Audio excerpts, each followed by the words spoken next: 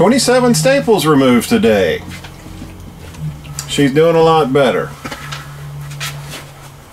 Little hair of the dog that bit you there.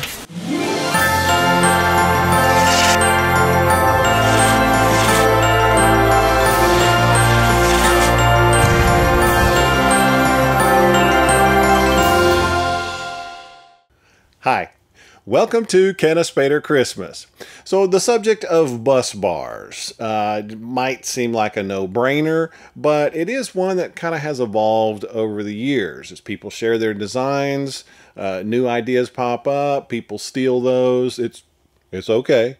But you might be thinking, bus bars, you know, big whoop, whatever, you know.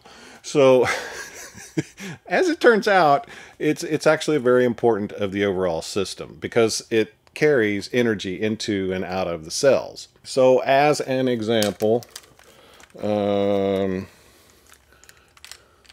need a way to get the energy out of each one of these cells. So people have put bus bars in there like this. Can you see it? You bring it down here to a single point and then they put a lug on that, and that's how you get energy out of that side. You have another one on this side that does the same thing. Now,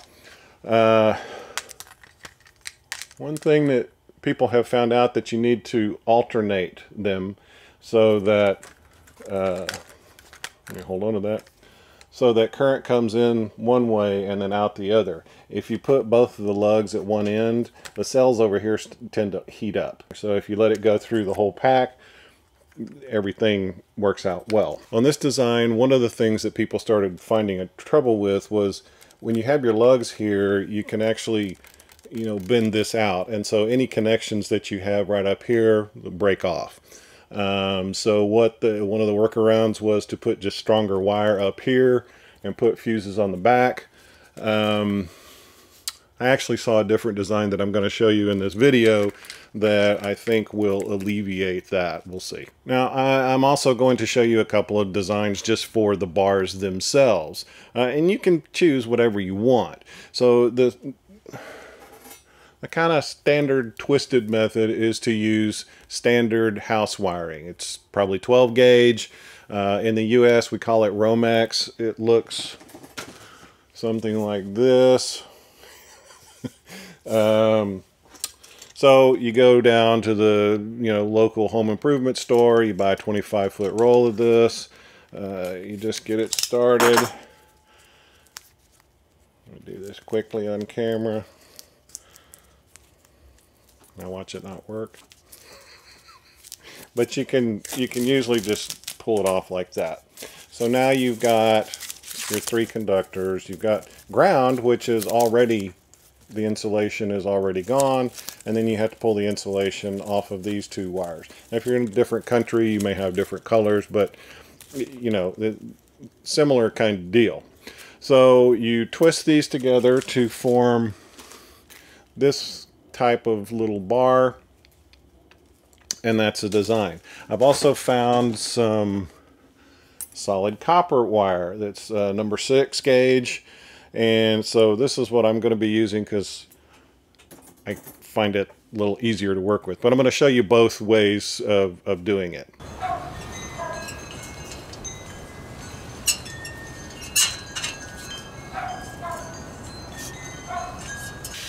The idea is to twist the leads with a drill, which strengthens and stiffens them. You put a little tension on it and twist it up a little bit.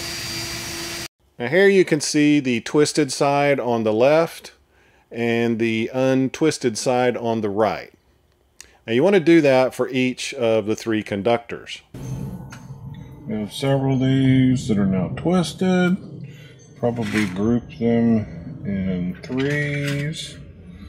I may do one for 4 just to see.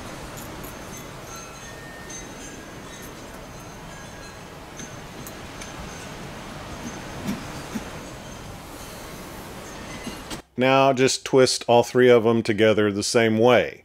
Now, it's best to have a vise to hold everything, or just, make sure one end is pretty stable. I have a pair of vise grips, so this one is not something that I would recommend that you do, but this one worked out pretty well. I also tried to twist 4 conductors together with this same setup. Now, I couldn't get all 4 to stay in the chuck, so I put them inside of a butt splice first. This top one is the 3 conductors twisted together without pre-twisting them. Now you see you get these areas in here where it doesn't twist up very well. The second one is 3 conductors of pre-twisted wire. This usually works out pretty well. This third one was 4 conductors. I probably didn't put enough tension on this wire while I was twisting them together. They were pre-twisted, so not really sure what went on there. I'm guessing it's the setup that I had. So like I said, I also found this bare copper single conductor 6-gauge wire, and you use the same process. You just twist it to straighten it out. Here's what it looks like after some twisting. And then here's a comparison of some twisted 12-gauge wire and some 6-gauge solid copper. Now the solid seems to be slightly larger just based on how they went into this small vise that I'm using, but they are pretty close. Here's the length of twisted 6-gauge wire. I want to find the center. It doesn't have to be exact, so just looking for close to the center here. Then I'll put a bend in it using a small jig that I built.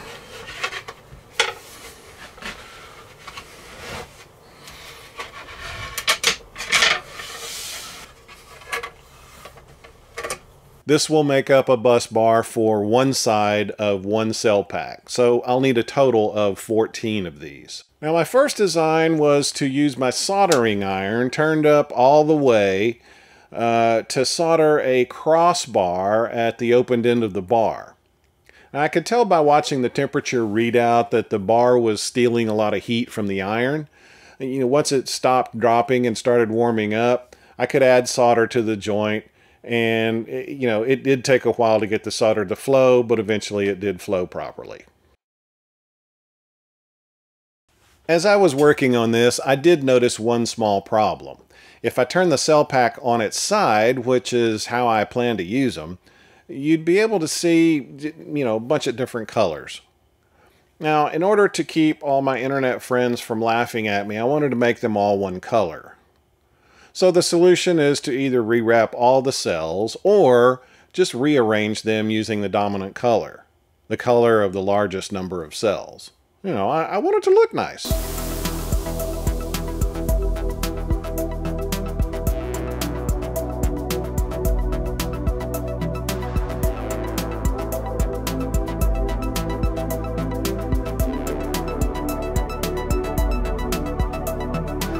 Alright, so once all the cells are in the holder, I'll just tap the cell holder down with this wood block and a small hammer.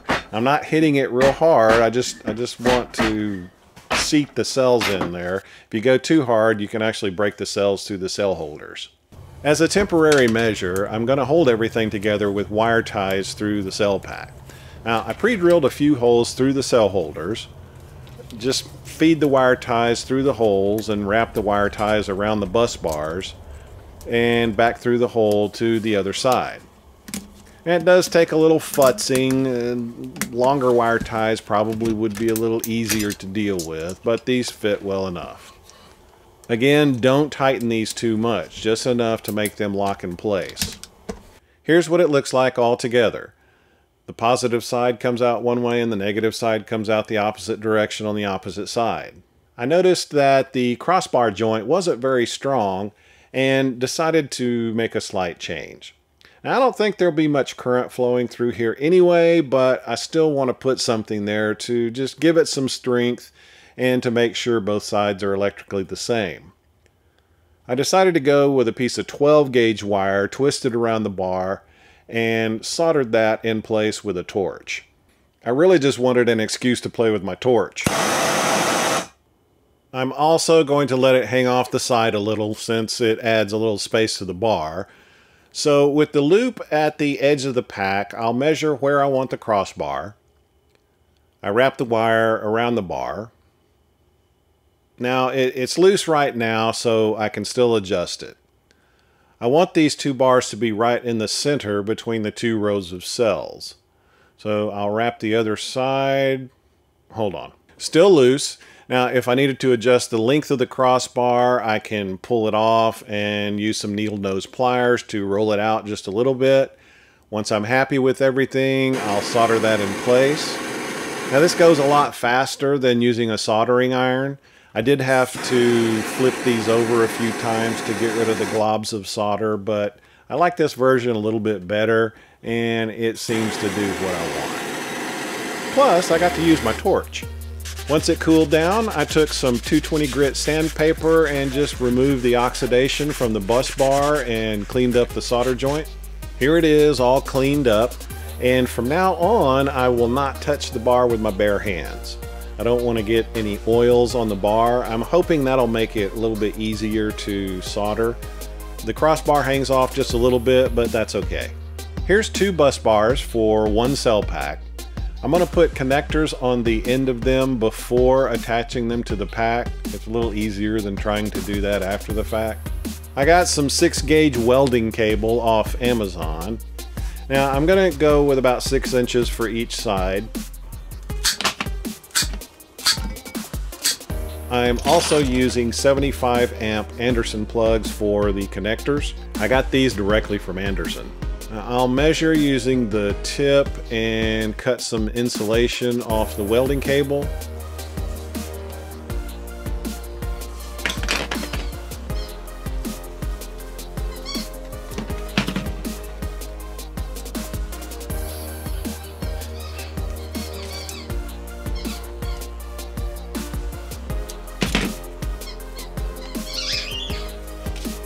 This went a lot easier off camera. I'll go ahead and prep all 4 wires.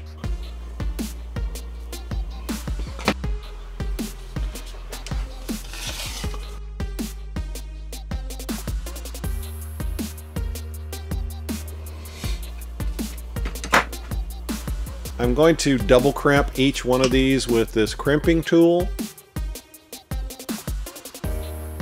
Now they do make a pneumatic crimper, but this one seems to work okay.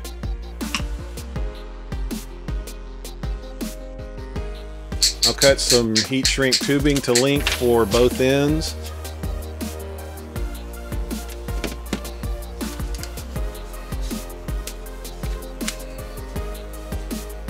And shrink around the crimped connection.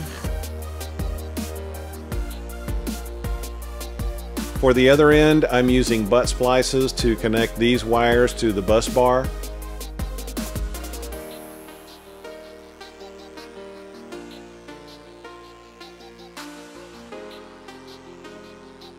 I'm putting the Anderson shells on the ends right now so I can make sure that when I go to connect everything up, everything's oriented in the right direction. This is what it looks like crimped together. And finally, some heat shrink for the other end. And this is what it looks like on the positive side. And here's the negative side. So now I just need to do that 6 more times.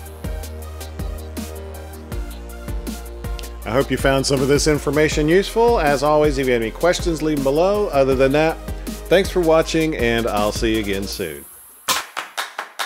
Now I shot an email. Game.